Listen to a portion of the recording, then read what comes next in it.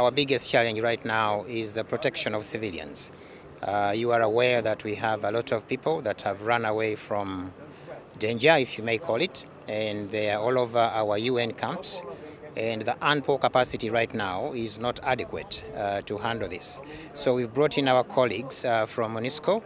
This is a Bangladesh-formed police unit, and they are going to help us in Juba 3. They are going to help us in Tomping here, and others are arriving soon over this weekend to help us in the rest of the camps where we have IDPs.